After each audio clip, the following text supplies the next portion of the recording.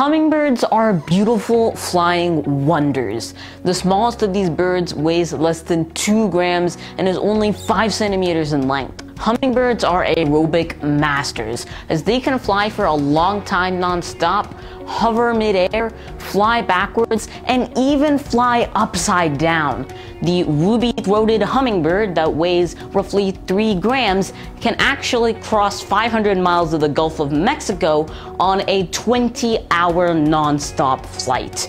Hummingbirds are extreme aerial athletes whose wings beat as fast as 80 times per second, and its heartbeat ranges from 40 during a state called torpor to 400 normally, all the way up to 1,200 beats per minute during its mid-air hovering. And they can withstand up to 10 Gs of force.